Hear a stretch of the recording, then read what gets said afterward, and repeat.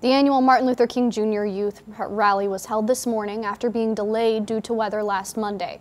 The rally featured a number of students from middle to high schools in Lincoln and Omaha who put the whole program together. Channel 8's Matthew Mittleiter was there and he spoke to some of the participants today. Matthew? Let our rejoice in right high as the glistening sky. The 29th annual Martin Luther King Jr. Youth Rally featured speeches, poems, and songs performed by students from Lincoln and Omaha. Many shared their own stories and experiences, as well as history about MLK and racial tensions in America. Officials say the event is meant to empower and educate the students and make their voices heard. My story matters. I matter. You matter. Yes, I'm black, and my life matters.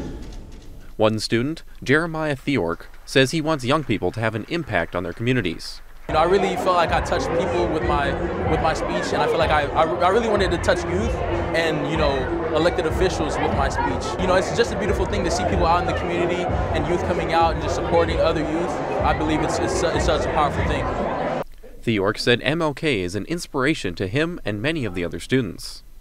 What he's done in the past is actually influencing the present in the future, and that is exactly why we're commemorating him and his works and other black civil rights activists who also gave their lives and sacrificed their lives back then to have the freedoms that we do have now.